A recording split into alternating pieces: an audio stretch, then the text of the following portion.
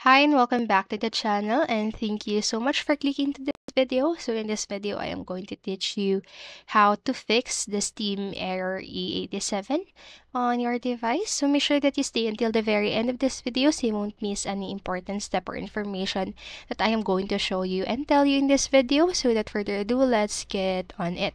So before we start with the steps, these are the preliminary fixes first before giving the more technical fixes a go.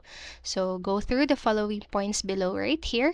So you can pause this video and read the following right here, or you can stay and watch as I read through this. So first, what you can do is to restart your Steam client. So in most cases, simply restarting Steam can fix the E87 error. So by restarting Steam, all associated services are restarted as well, so which may cause the error to resolve on its own. And next, what you can do is to ensure Steam is up to date. So if Steam shows you the E87 login error, it could be because you are running an outdated version. So Steam usually checks for updates when you restart it and installs them automatically. If Steam is not opening, try reinstalling it to update to the latest version manually, and then you can disable your VPN and firewalls.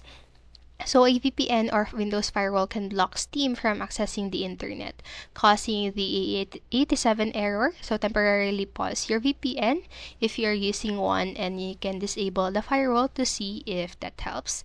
And then you can also close other gaming clients. So operating different game clients can cause conflict, resulting in login error E87 on the Steam. So try closing other game clients on your PC, such as Epic or the GOG, to see if that takes care of things. And then lastly, what you can do is to check Steam server status. So you may be getting error due to the Steam servers being down for maintenance or a high load. So check websites like Steam status or down detector to see whether that's the case. So if the servers in your area are down, you will have to wait until they go back up.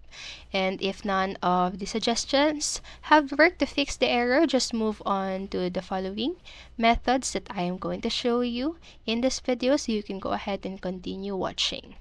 So first step is to log out from all of your devices. So sometimes if you're logged in into Steam on multiple devices, you may see error E87 when logging in on a new device. So this can easily be fixed by simultaneously logging out of Steam on all devices. So to do that, just open the Steam on the device where you want to log out, and then click the Steam in the top left corner of your screen, just right here in the picture, and then select the settings. And then you can navigate to the security tab, and then just click onto the Manage Steam Guard button on the right, and then just scroll down to the new page and select the Authorize All Devices. And now you will be logged out of the Steam on all of your devices and computers. Then try logging in into Steam on your desired device. And then next, what you can do is to reset your Steam account password. So Steam error code E87 commonly occurs if you have recently changed your password. So resetting your password again can help fix the issue. To do that, just open the Steam website on your browser and then log in into your account by clicking on the login button right here.